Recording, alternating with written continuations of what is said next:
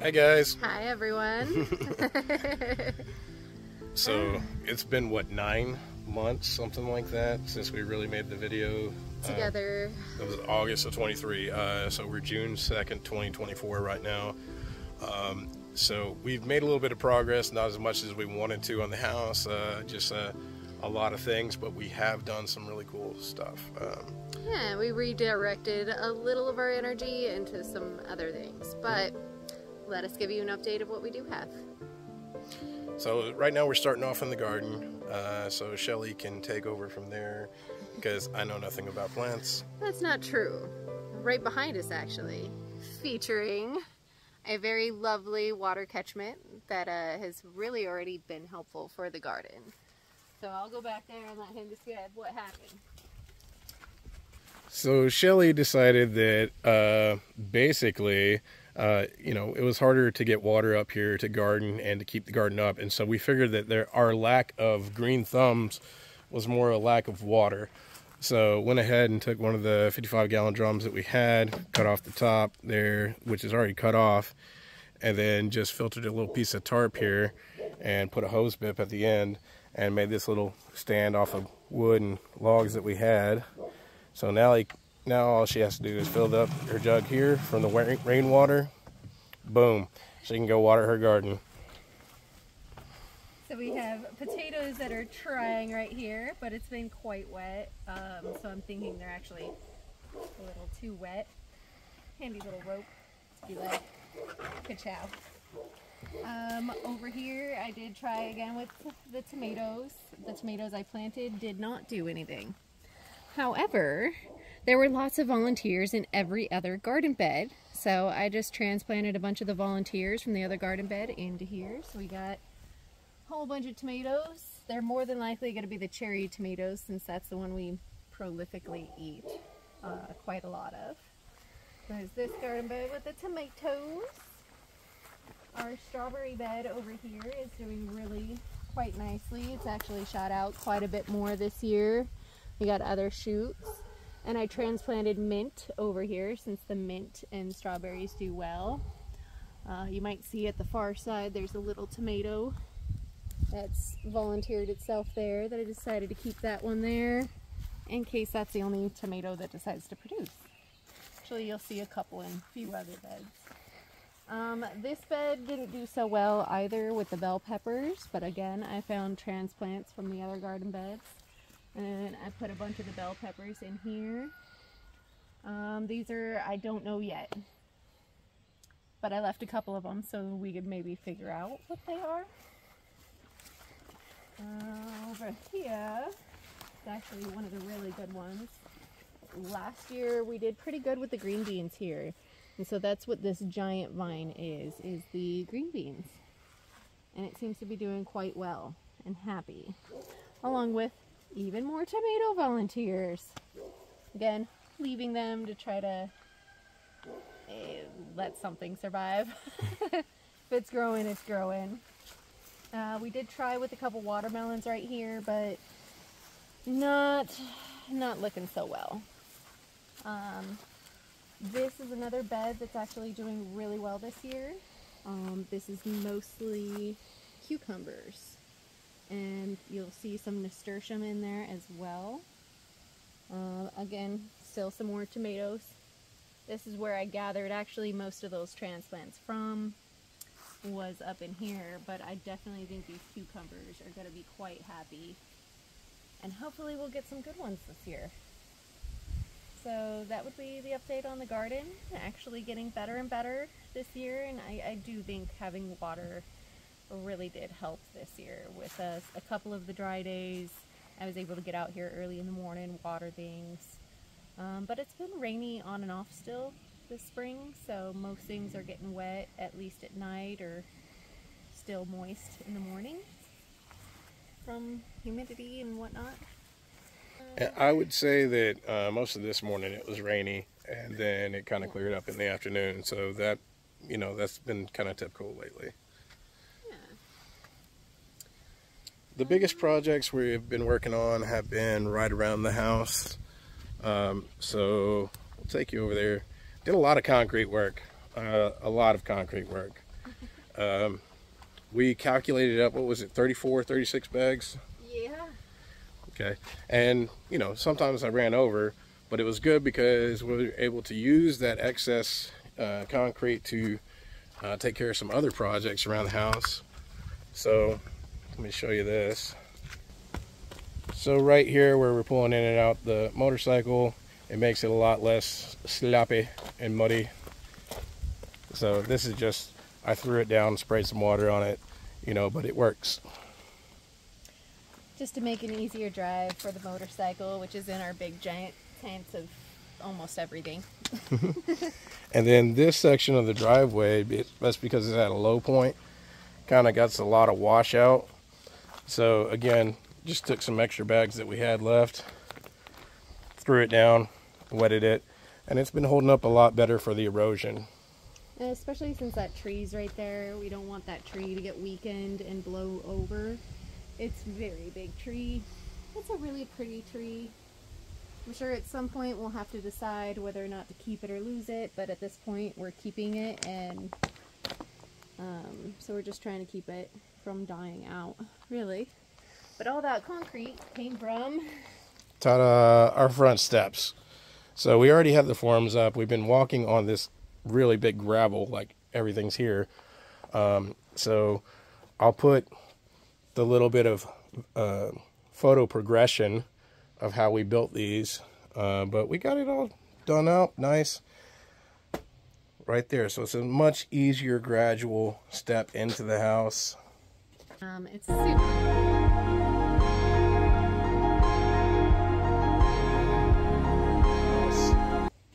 It's super lovely just being able to have a porch to finally sit out on. It's easier to sweep off. Not tracking as much, I think, in the house either. Yeah, and not only that, but we talked about, you know, last Thanksgiving that, you know, my mom and my stepdad and the niece and nephew were coming out, and I noticed my mom had a lot of issues mobility-wise getting in and out of the house because it was kind of janky. And so... And the rocks are just hard. We've even tripped and fallen. Yeah, so I didn't want that happening, and especially as we age and everything like that. So this helped us. And then I had a dream after we decided what our next project was about how I was going to get that in the house. And I was like, I can't do that without proper steps. It's just going to be a nightmare. So we decided to make this the first project, which led to this one. Let's go inside the house. Which is our full refrigerator. Ooh. Ready? Freezer. Look at that. Double drawered even. And this big old fridge. We're adults. We have a refrigerator. Like, I could sit inside this refrigerator and almost close the door. Like, it's huge. It's amazing. And it doesn't even suck any more power, from what I could tell, than the little dorm fridge that we had. So this was a win, and it's definitely increased the quality of life, you know, for food storage and everything like that. And we can buy more groceries. Don't judge us by how empty it is right now, okay? We're still getting used to it. We're still getting used to the amount of groceries that we could actually fit in there and plus get through before things go bad. We did get this extra cabinet here that actually stores a lot of our excess stuff that the under pantry was doing for us. And then we put up these cabinets in the kitchen over here above the stove. Shelly can't reach the top one, so all the excess stuff I have to reach these so that she can get to. But it is actually starting to look like an actual kitchen, and so it's kind of been fun getting used to that. Having more storage, and so we're just gonna did redirect into the kitchen rather than the bump outs or some of the other projects we were talking about. Just the quality of living and being able to have food, fresh food, more became kind of a health necessity for the both of us in just making sure that we could eat good, clean food. Right. And we did end up changing over to that 48 volt system, as you saw in the previous video that was separate from our update video. But we took it to a step further because we noticed that after we did that, see, we haven't finished the ceiling yet, but we got a lot of that up. But we noticed that the deep cycle marine batteries were just petering out on us, and they weren't holding it with the 48 volt charge. So we converted over. Got very fancy. So this is a 48 volt lithium battery. It'll display, you have these right here, which is pretty much full. And then you can also hit that and you can see its status. So right now it's at what, 86%? It's still charging. It's got a full fridge running, all the lights are on. Then that would be the inverter. That totally helps explain what's going on in the system currently. Then it also helps switch between the generator and the solar depending on what we have going on, what's needed, and we could have it automatically set too, so it's just pretty awesome. Now, one of the main things when we got this battery was it took us, what, 3-4 weeks to dial in all the settings, because there are over 60 settings in that hybrid solar inverter. It is rated to be split phase to where you can run 110 or 220. You need a second one to do the 220. But, you know, there's so many settings on there for how you want it to charge, where you want it to kick off, where you want it to kick on, all these things, that it really took us a little bit to really get it dialed in. Now that we get it dialed in, I can't remember the last time I pushed that button on the inverter. No. Usually, or even on the battery. Yeah, usually I might check it once a week, or if 3 days of consistent overcast bad weather, that's when we're like, okay, maybe we should run the generator today, get us a full charge, and then be on with our lives. But we've really cut back on how much we've been running the generator, except for filling the water catchment tank. And we've been looking into maybe expanding the system to run the 220 so that it could run the well pump for us, because it is possible, and that's why Connor had done all the research to switch us over to the 48 volt system, was so that we can expand on that and have that fuel the entire house for us. And so far it's been doing great. We haven't even needed to get more solar panels yet. I know in our future we will. But right now, yeah, we could go about 3 days of no sunshine and still have things running. It's by day like 3.5, 4 that we're like, all right, let's turn on the generator, fuel up the system, and then we'll be set to go for another 3-4 days. So. And you'll see our ceiling fan going on in the background there. We got that up. Let me turn off the light so you're not blinded by that in the video. But yeah, it's pretty cool. And so that's really helped in here during the summer. We haven't even had the AC out yet, because even on the 85-degree days, we turn this sucker on high and it feels 10 degrees cooler. Just with the air movement. So that, added with the windows open, has really increased the circulation of air in the house and has really kept it quite livable and comfortable. Yeah. Been fun. So we did get a little bit of stuff done outside though, so we'll take you out there so that you can see that. In the last video you saw I'd set the post for the bump outs. So now I've got the collars on where Shelly had put those screws, and we poured that concrete as well. I'll flip this. So these are set now. Still need to stain them, clean them up, but this is where those floor joists are going to end up sitting on for when we bring everything out. And so now you can really see that difference of, you know, the grade and the drop. And we're going to do this and then a step down to this one, as we previously mentioned. So it's not too big of a step, but it's still going to have to be multi-level. These ones we haven't gotten the sleeves on because they're going to be really tall.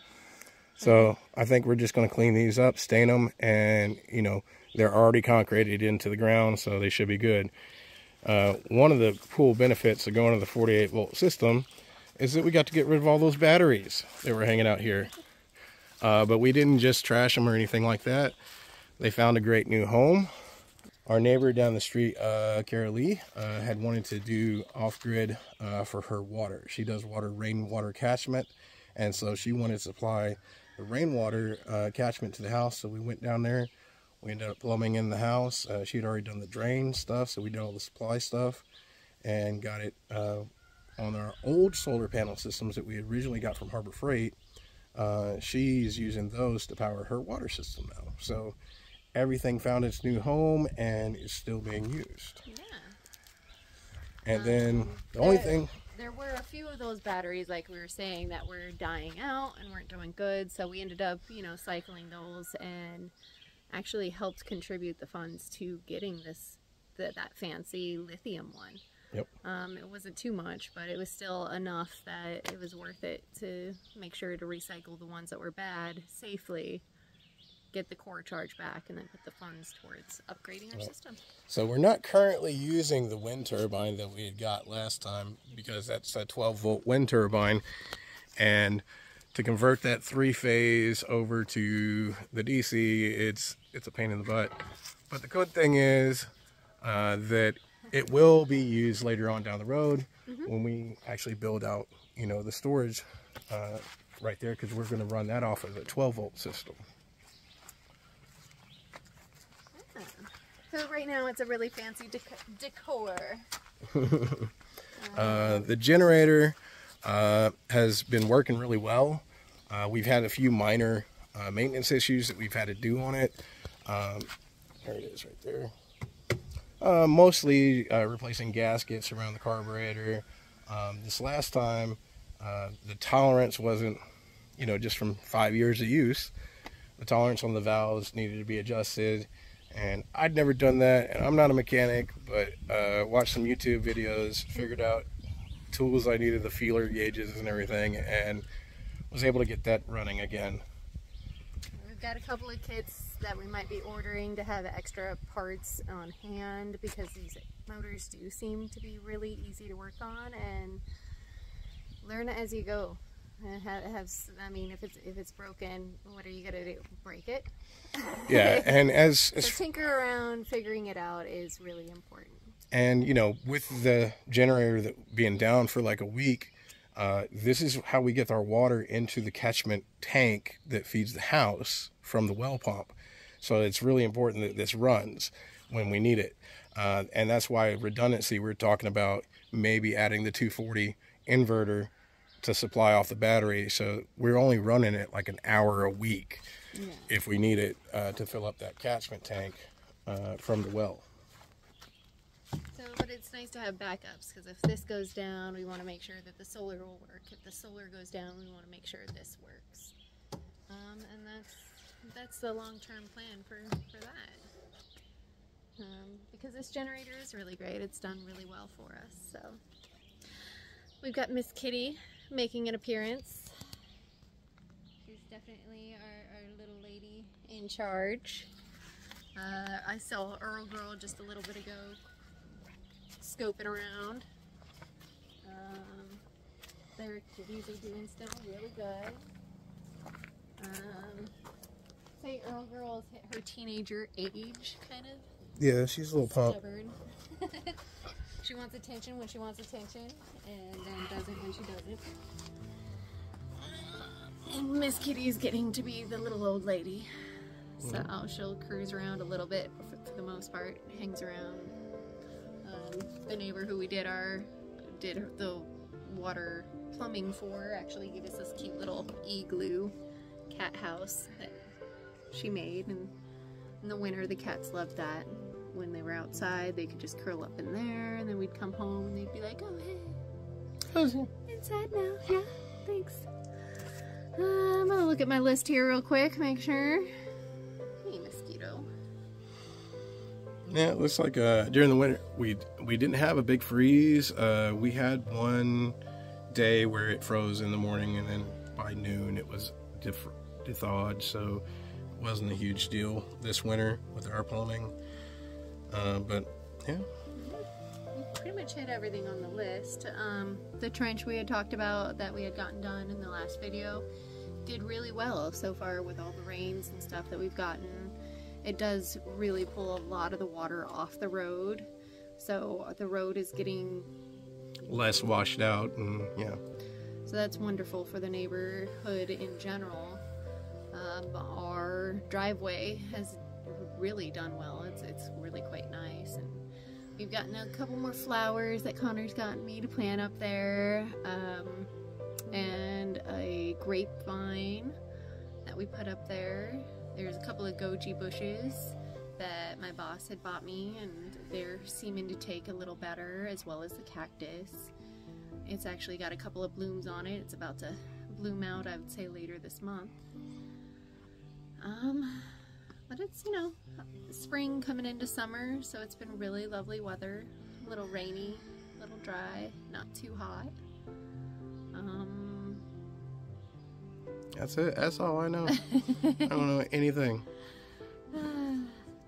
We're just kind of cruising along, one thing at a time, and sometimes we get distracted with awesomeness, and other times we find out something else. Yeah. But, you know, everything we do, you know, improves our little life quality here, a little bit by little bit, day by day. And that's all our intention is, just to keep improving a little bit by little bit.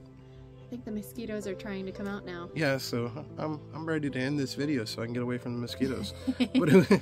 But thanks for checking in on us, and we hope you have a wonderful day.